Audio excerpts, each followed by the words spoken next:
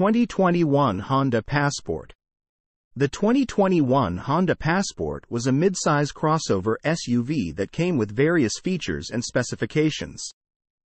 Please note that my information might not include the most recent updates or changes that occurred after January 2022.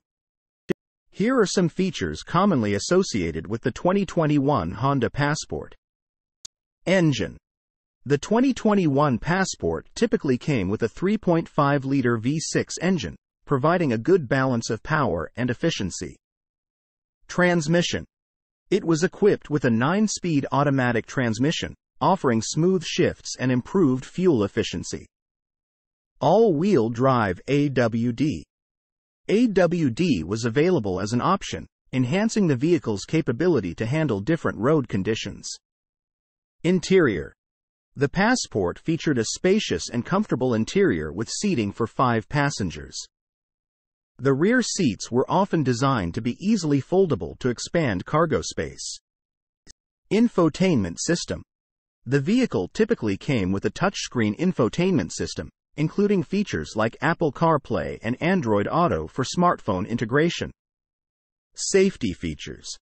Honda prioritizes safety, and the Passport usually came with advanced safety features such as Honda Sensing, which includes adaptive cruise control, collision mitigation braking assist, smart entry and push-button start. Many modern conveniences were included, such as keyless entry and push-button start. Towing capacity. The Passport was known for its towing capabilities, with a towing capacity that allowed it to tow trailers, boats, or other recreational vehicles. Multi-angle rear-view camera. A multi-angle rear-view camera system was typically included, providing different views to assist with parking and maneuvering. Terrain management system.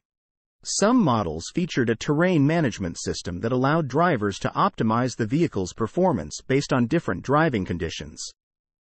It's important to verify these features with the specific trim level and options chosen, as features can vary depending on the configuration. For the most accurate and up-to-date information, I recommend checking with the official Honda website or contacting a local Honda dealership.